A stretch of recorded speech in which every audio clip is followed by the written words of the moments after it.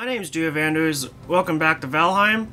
Today I'm going to be talking about the new update that came out today. Well, it's today for me, but it's going to be a few days later for you guys. So first thing, I'm going to go over some of the patch notes. So they have a new NPC, Hildir the Merchant. They have a few new locations, the Hildir's Camp. They have three new dungeons, Smoldering Tomb, Howling Cavern, and Seal Tower. And Seal Tower is an open dungeon, and each of those dungeons has a new mini-boss. And apparently there was World Modifiers button that added to the start on the game screen. I haven't seen what that is at all, so we're gonna check that out together for the first time, unless you've already checked it out. They added in 8 new fireworks, they added in a sparkler, they added in new clothing, 10 hats and headscarves, and 14 dresses and tunics. They also added in extensions for the Blackforge and Mage tables, so now you can get all your Mistlands upgrade stuff to level 3 instead of 2 now. They have a barber kit, a barber station, an iron pit, a fire pit, 8 new hairstyles, 5 new beard styles, and 4 new music tracks.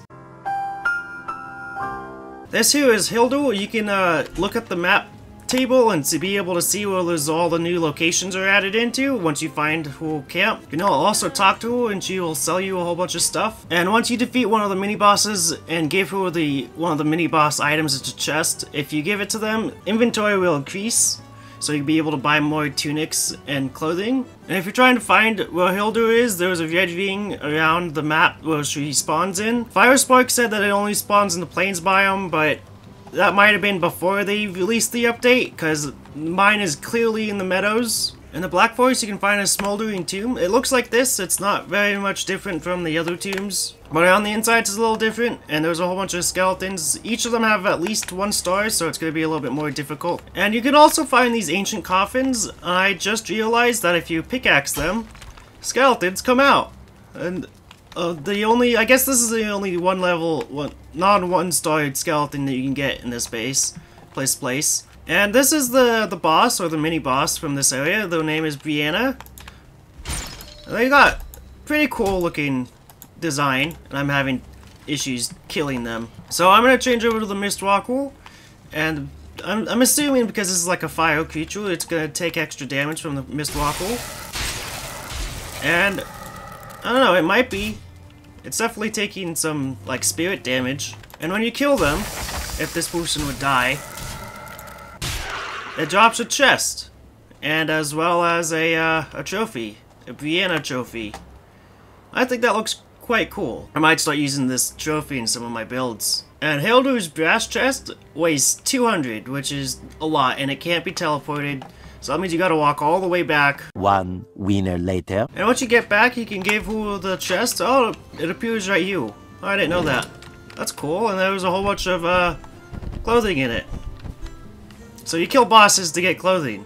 Or mini bosses. And it completely increases all the everything in here. Well, I just got a simple blue tunic, and this is how it looks.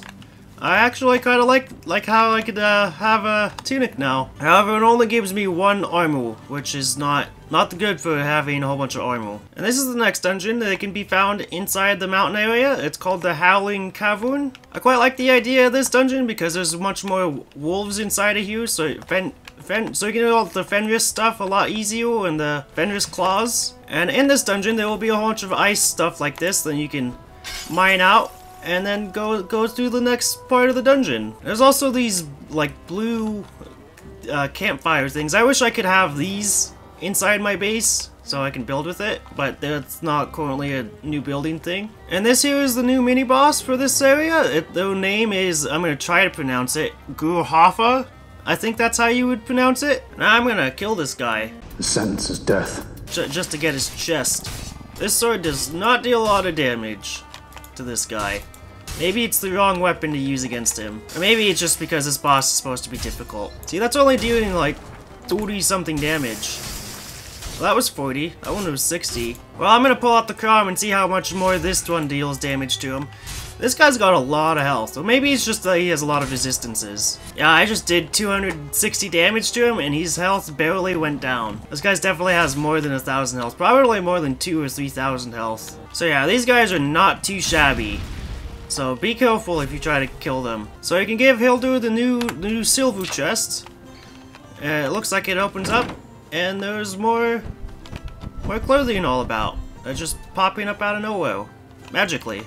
Wow. Now I have a new cape tunic, and as you can see, it simply just adds on a little cape to his back. This is the new Plains dungeon. This is the one that they said that was open. I really like this. I sure hope they eventually add in some of these for like building materials, because I really like some more building materials. And I would probably like to turn this entire tower into a new tower that's even taller. But anyways, the way how you're supposed to get into here is you're literally supposed to build up to be able to get into this place, so you can get into like one of these entrances here. You don't have to enter exactly from the top if there's like a balcony over here. But then you walk in here, and there's also some traps, so if you walk over there, you get hurt, potentially die, depending on your armor ranking.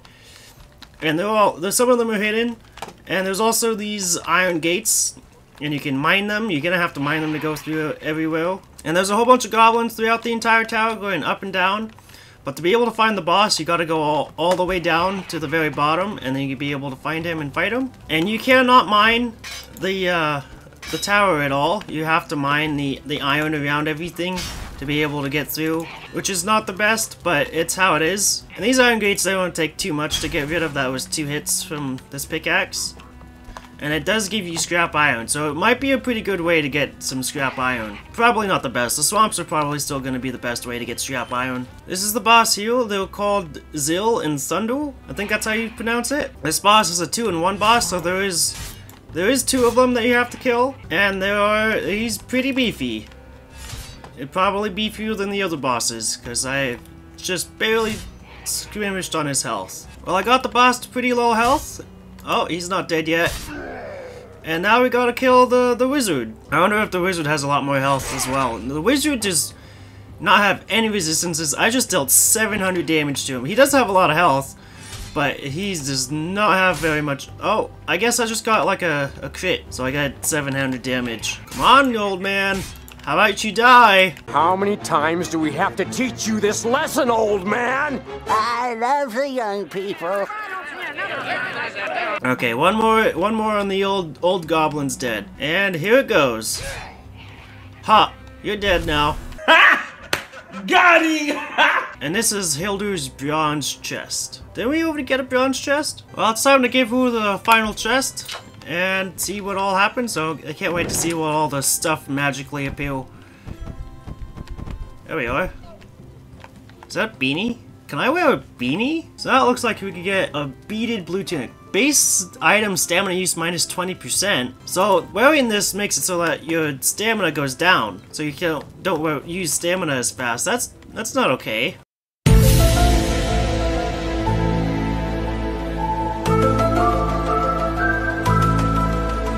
Well, it's time to see what the beaded blue tunic does. And it just puts a necklace around the normal blue short and takes away the cape. I feel like that's kind of a little disappointing. Disappointed! You can also get basic fireworks, sparklers, iron pits, and a barber's kit. And with that, you can get a iron pit and a barber station, where you can change out all of the hair. And now you can look just like Jesus, too. My Jesus. So the way how you use the fireworks is that you go up to a fire and you press the number on it. And you press the number on it, and the firework goes up and explodes. You know, I wonder what happens if you put a whole bunch of fireworks in there all at the same time. Oh, it didn't work. I was kind of hoping that would work. I can't just toss it in there. Well, my other experiment is see what happens. It just goes right through the wood. You know, they also changed the snapping. You can change how snapping works by pressing Q and E, which is honestly really nice, so you can be able to build underwater way easier than before. Okay, now what happens if there's a whole bunch of stone above it? Does it still go through it? It does. So fireworks can go through any building material.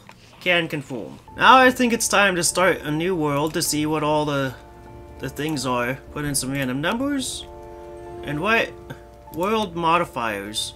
Warning, world modifiers, please note that these settings can disrupt your Valheim experience for your first playthrough. Alright. Portals.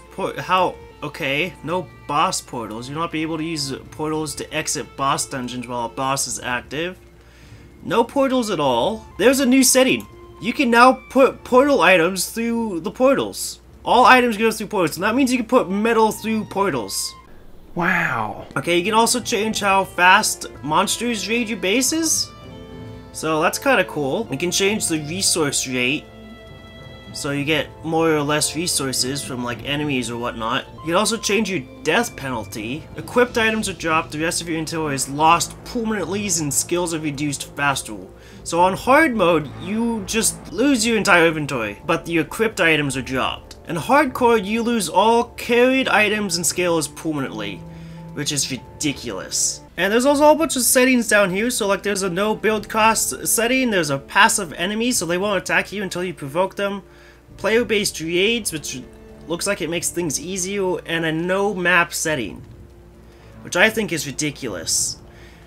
And up here on the top right, there's a, it's called immersive. You have no map and you will not be able to use portals, which I think is super ridiculous, which is like super hard to be able to do that. I hope you guys enjoyed me checking out some of the new stuff in the new update for Valheim. If you did, please leave a like and comment down below. It'd be fantastic if you gave me a sub sandwich, and I'll see you guys later. Goodbye.